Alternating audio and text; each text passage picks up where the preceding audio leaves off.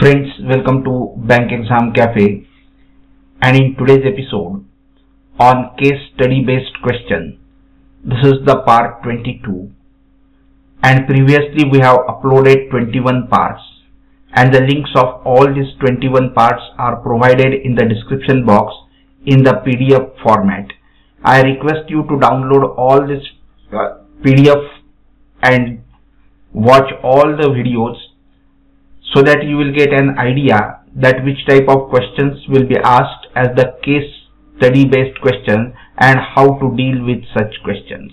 I also request you to download the study material from the description box. Friends, now let us move to the question.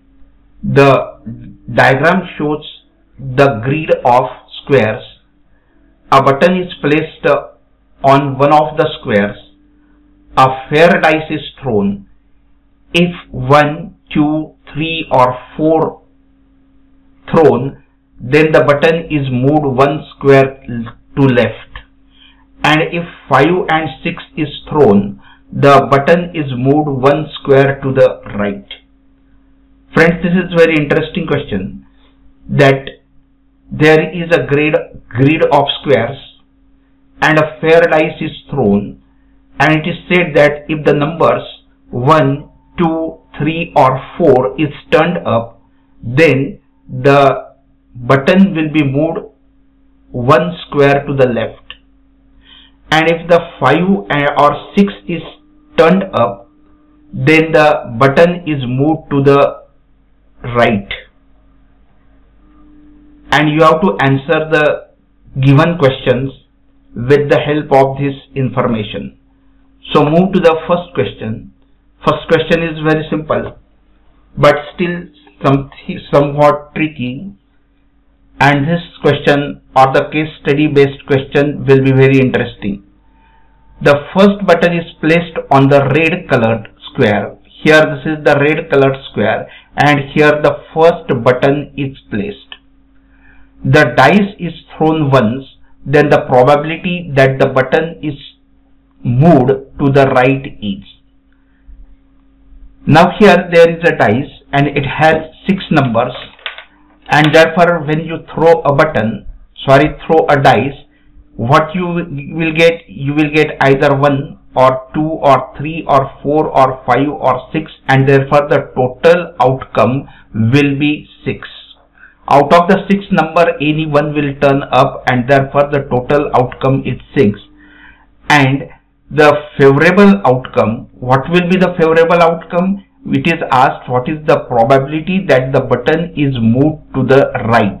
When the button moves to the right, if the number turns up to be 5 or 6, it means the favorable are 2 numbers, either 5 or either 6.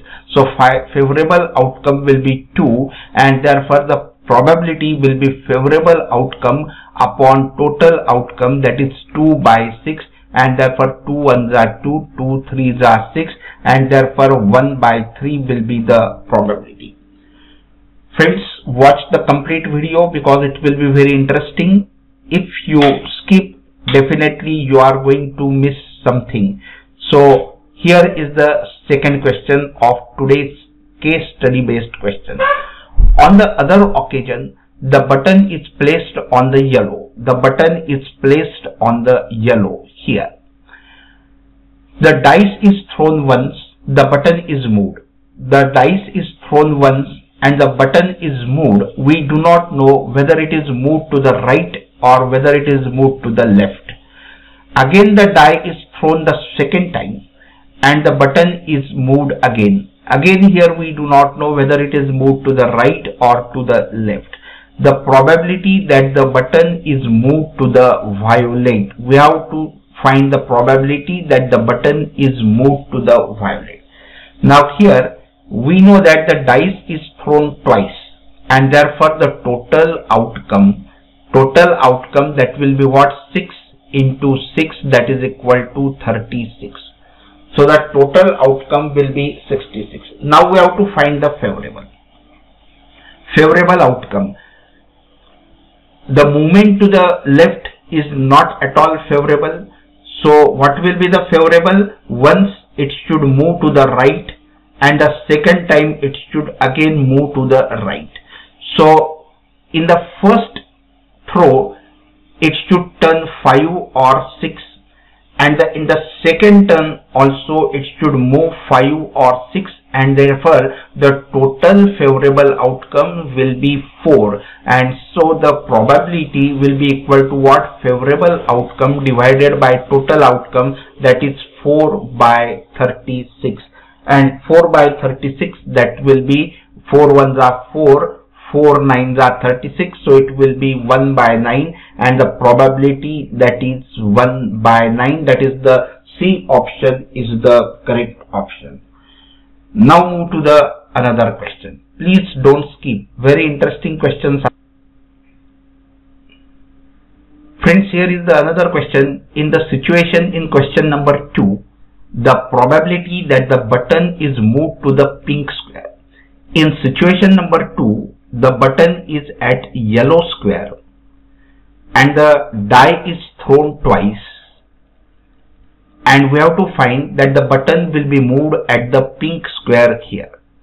When we are throwing a dice twice, what will happen? It will first go to right and again come back to the left, or it may go to the right again. Or the other possibility is that in the first throw it may go to the left, and in the second throw it may go to the left, or here it may come back to the yellow. So in any case, when the dice is thrown twice, this is not possible at all, that the button will never come to the pink square, and therefore the probability in this case will be 0. So the A option will be the correct option. Now move to the second question. Now here is the next question. In the situation in question number 2, what is the situation in question number 2? That the button is placed at the yellow square. The probability that the button is moved to yellow square is, the button will be moved to yellow square again. Then there will be two possibilities, that if it moves to the right in the first throw, and in the second throw it again goes to the left. Or the second situation is that if in the first throw, if the button is moved to the left, and in the second throw if it moves to the right, then it will come to the yellow square again. So here, since the dice is thrown twice, the total outcome will be 6 into 6, that is 36. Now take the first situation, that it moves to the right in the first throw. So for the right, the two numbers are favorable, 5 and 6 for the right movement.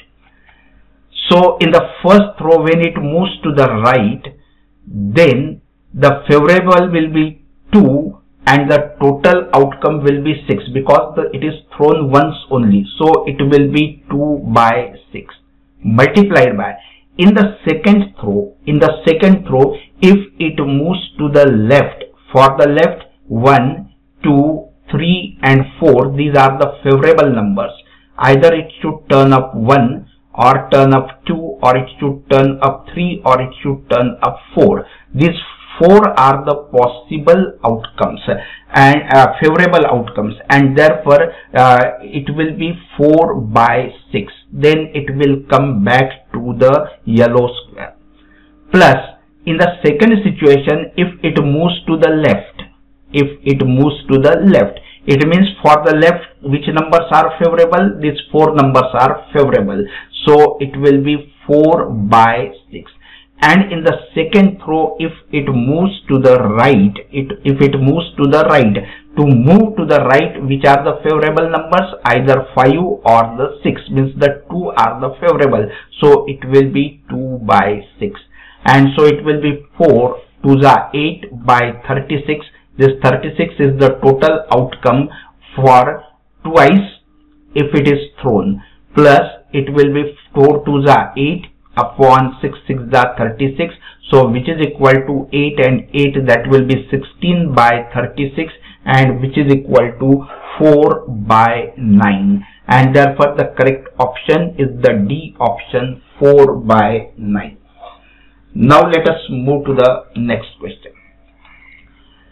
In the situation in question number 2, in the question number 2, the button is placed at yellow square.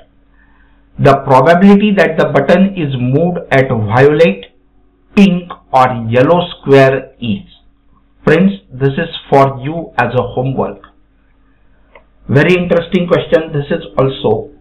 And so let me know whether the A option will be the correct option, B option will be the correct option, or C option or the D option will be the correct option. That in situation in question number 2, in question number 2, the button is placed at a yellow square and you have to find the probability that the button is moved either to violet or to pink or to yellow square. Answer through the comment box. So friends, this was the very interesting question.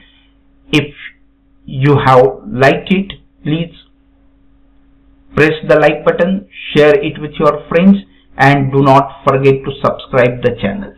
Thank you very much for watching this video.